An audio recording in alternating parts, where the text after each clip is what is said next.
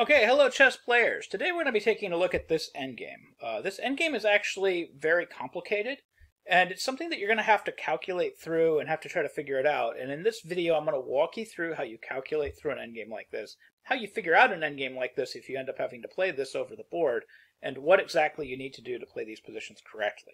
Anyways, if you like content like this and want to see more of it, please hit that subscribe button and click on your notification icon. So, at first glance, this looks like a rook and pawn endgame. It's not. It's a rook versus pawns endgame. Black has a rook, white does not. White instead has a very dangerous passed pawn that is very far up the board, that at this point is so far up the board, black will have to sacrifice for this pawn. Now, that being said, you might say, well, if the pawn is so far up the board I have to sacrifice for it, why not just sacrifice for it right away? Why not play rook takes h6? Well, we could. And if we play rook takes h6, after king takes h6, this king is very, very close to this pawn on f5, and he's going to win it. And I'm going to get more into that in a second. So this would actually be a losing endgame for black.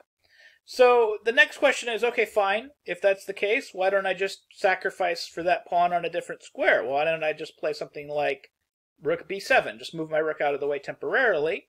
Because, of course, you'll note the king isn't close enough to save. I can't save my rook. I can't play rook king f8, and then you'll take my rook. So why not just move this rook away? Why not play something like rook b7, and then when the pawn moves to h7, I'm just going to play rook takes h7, and now king takes rook. Well, again, the white king will actually win this pawn. And the fact that you can get opposition in this position does not matter. So at this point, what you're calculating is you're calculating king and pawn endgames. And that's the first thing you have to recognize when this position starts, is essentially what you're calculating here is not even a rook and pawn endgame, or even a rook versus pawns endgame. It's a king and pawn endgame. Because eventually this rook will have to sacrifice for the h-pawn. It's just a question of where it's going to do that sacrificing. What square is everything going to be on when it sacrifices? And then you have to calculate the king and pawn endgame from there. And you have to figure out if you're winning that king and pawn endgame, if you're drawing that king and pawn endgame, or if you're losing that king and pawn endgame. So after you play a move like rook to b7, h7, rook takes h7, king h7, the king on h7 will still win that pawn on f5. Why? Because the king will get to the zone of that pawn. So king f7 getting the opposition doesn't help. King h6, king f6, king h5. The king is now in the zone of that pawn, and that essentially means that this white king will win that pawn no matter what black does, or no matter what move order black picks to try to defend it. So even if, black plays king e6, we're going to have king g5. The king will be forced away from the defense of that pawn, and we lose. But if we choose a different move order, we still lose. For example, king f7, king g5, king e6, king g6. We still get kicked away from the pawn and we lose. That's because the king was in the zone. That's the three squares to the left or to the right of the pawn. And in the case of this f-pawn, these two squares are the zone of the pawn. When the white king captured the rook on h7, he was automatically going to get to the zone of the f5 pawn, and there was nothing we could do to stop it. So all those king and pawn endgames are going to be absolutely lost. So when we come back, we need to figure out what to do. So another thing that we can calculate is, okay, if moving the rook, left and right doesn't work, if capturing the pawn doesn't work, what about moving the king? So if we haven't tried that yet, let's work it out in our head. We could play king f8. King f8's a reasonable attempt. And then we would have king h7, and then we would have king f7, and that would lock the white king in there. And of course, certainly white doesn't want to just hang his pawns with d5 or b3, because we could take them. So he would be forced to move back and forth. He would play king h8, king f8, king h7, king f7, draw. This would be equality, because both the white king and the black king can just continually move back and forth. But what is interesting to note is if after, say, king f7, and then we have king h8, king f8, if white were to be a nice guy and play pawn on h6 to h7, and then we play king f7, then white would be forced to move his pawns and we would win. And that's something that you need to keep in mind when you're looking for the right move in this initial starting position. Because, of course, the right move at this point hopefully should be obvious, and it's definitely the very next move that you should calculate. The right move, pause the video and see if you see it, is rook h8. The point of rook h8 is when the king makes his final capture, we want him to capture that rook on the h8 square. And we want to force white to go to that h8 square. So white has a couple of different replies here. He could play the, advance. He could play pawn to h7. And again, we shouldn't be playing rook takes h7. Now, black has a couple of different ways he can play it. He can just play king f8 and just lock the white king out, and that's certainly a very boring approach to eventually winning this position. It is also possible to play king e7 here. And it's going to transpose into the other line. Basically, the idea is we want the king to go to g7, and then we want to play the king back to e8, and then we're going to have, for example, king h8, king f7 is going to be winning. We could do something like this.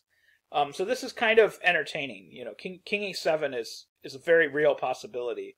As long as we're locking that king into, as long as we're locking that king into the corner, essentially. As long as we're locking the king into the corner, like if he plays king h8, we play king f7, we're still winning this position. But it can transpose into this other line. And like I said, the other possibility is just, king f8, we lock him out, we win easy. So what's the other possibility after rook h8? Well, they could, of course, play king g7, and they could just threaten to play king takes rook. And, of course, if they play king takes rook and we lock in the king with king f7, king f8, that's just a draw as long as they have two squares that they can shuffle their king back and forth between. As long as they can shuffle their king back and forth between both these two squares, it's going to be a draw. We're not going to win. So, again, we have king g7. What should we play next? Well, if just moving our king is going to lead to a draw with king takes rook, and of course, rook takes pawn is going to lead to a loss because the king's in the zone of the f-pawn, we should move our rook again. We should play rook f8. And this is going to force a king move. The reason it forced a king move is, let's say we have something like king g6. Now we can play king e7, and then we have something like king g7. Now we can play rook b8. Now we have time to actually do some other stuff in this position before white makes progress. If white plays something like king g6, we actually have time to play a move like king f8, and then pawn h7, king back to e7. And we're going to actually end up in the same exact situation. If this king comes back to g7, we're actually going to play the next move, which is going to be rook h8. But we could have achieved that through this other move order, like rook f8, h7. This is the main idea that you have to see. Pause the video, see if you can find it. Rook h8, because we want the king to capture that rook on the h8 square. And again, if the king moves backwards, if king g6, we have king f8, we lock the king out, everything is fine. But we really just want the king to capture that rook on the h8 square. So we're going to have king takes h8, king f7, and now we win. So it's all just kind of revolving around making the king capture the rook when it's stalemate, creating this stalemate scenario where all of a sudden white has to push pawns, and we take them, and then he's still got one pawn that needs to run, and we make a queen, and then we have mate. So again, this is as complicated as this endgame looks, as many lines as it looks like are possible, and as many different deviations. If you start working your way through the calculations and you eliminate all the lines that don't work, you get left with the one line that does. And as soon as you find the idea of sacrificing your rook on the h8 square and getting this stalemate trick, then you can start making every single line work, and you can start playing for a win with black, and you can actually achieve that win. So anyways, I hope you found this video helpful. I hope you learned something new about chess. I hope you can use some of these ideas in your own games. Thank you very much for watching.